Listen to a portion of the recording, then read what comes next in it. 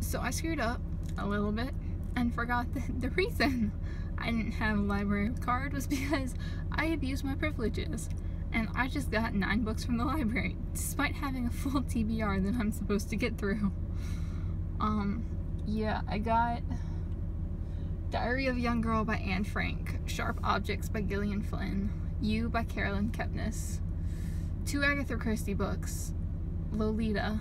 Well, I got a whole book of Nabokov's work, but I'm just gonna read Lolita. The Sexualization of Young Girls in Lolita, Studying the Lolita Effect. And what else did I get? Solar by Ian McEwan, and Reading Lolita in Tehran. I think that's it. Yeah. So, I still have a full TBR for the month, and I'm currently in the middle of War and Peace and Lovecraft, so this is gonna be interesting. A little bit there. I have no self-control. So I'm trying to decide what to read next, because it's not going to be War and Peace. Giving myself a few days off from that because it was making me slump really hard, and I have finished 2 books since I went to the library, which was on Monday, and it's now Wednesday, so that's pretty solid. Yeah, I finished Solar, which was really bad. Like, I'll do a review on that later, but that was a bad book. And I finished Sharp Objects, which was an incredibly stressful read. Like, I don't know how to talk about that book, and if I'm going to do a review or even a book talk on it. Like, I had a really strong emotional response to that, and not so much because of the book itself, but for personal reasons. And part of me thinks, oh, that's the perfect time to, you know, do a video on it. But I don't think it was really a productive emotional response, if you get what I mean. Like, it wasn't related to the book so much as it was me. And I don't know, like, that might be a book that I just don't acknowledge at all because I don't know how to read it, and I don't know how to talk about it or review it, and yeah, that was not what I expected from that book. But next I'm either gonna read Diary of a Young Girl by Anne Frank or You. Just, I need something that's gonna be, like, not a lot of effort, but also good. Because Sharp Objects and Solar were neither of those things. And I just need something to, like, calm me down so I can go back to War and Peace without completely slumping and not reading anything for the rest of the month.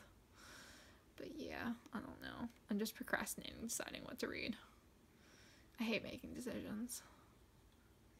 I literally went to the library again today and got like 9 more books. I'm not gonna go through the books I got because they're all young adult contemporary, and they're basically everything that's been popular, or a lot of what's been popular in the past like 3 years that I haven't been reading what's been popular. But I was like, sure, why not? They'll all be fairly quick and easy reads. I can pretty much get through like 2 YA contemporaries a day, so that'll be nice to intersperse with War and Peace, which I'm still reading and still making small amounts of progress on. Also, like, 2 of y'all found me on Goodreads yesterday, and my initial reaction was, oh cool, BookTube friends on Goodreads. And then I realized I've never actually linked my Goodreads on here, so I don't know. Y'all apparently went out of your way to find me on Goodreads. Like, it's not hard, but it did take a little bit of searching, I guess. But yeah, I will link my Goodreads down in the description for those of you who would like to add me.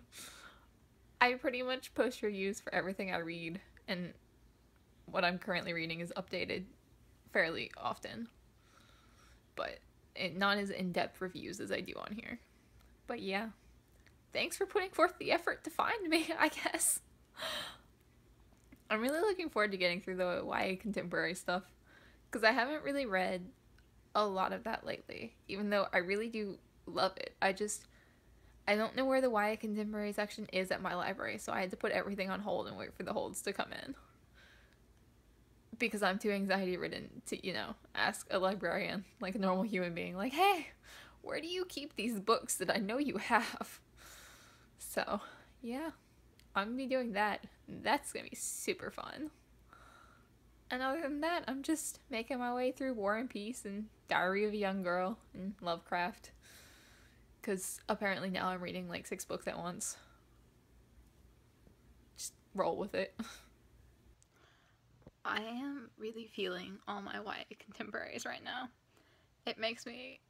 I'm getting through them so fast. I'm already on like the 3rd one that I got. And it's literally been a day, 2 days. But they're really good. I started listening to one of them as an audiobook at first. Tell Me 3 Things by Julie Buxbaum. And I quickly remembered why I don't listen to audiobooks. It just, in one ear, out the other. I don't retain any information. I only listened to like 60 seconds and couldn't tell you how it began. So I just started that, and I'm reading that as a physical book. And I read I Was Here by Gail Forman.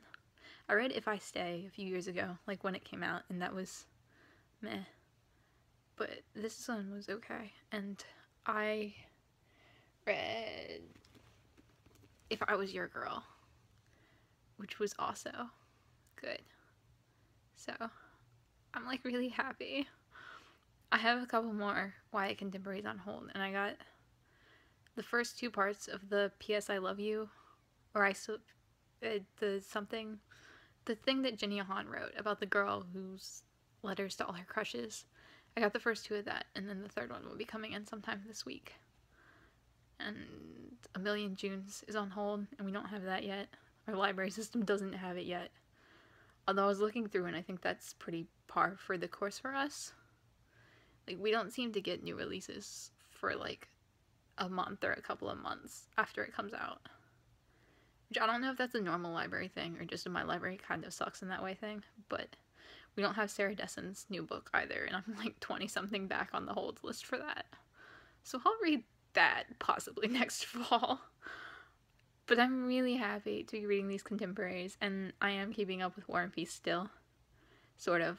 I've been reading a little bit every day, not as much as I should, so I'm like falling way behind. But the YA contemporaries are getting me out of my slump, so I'm really happy, and it's been fun.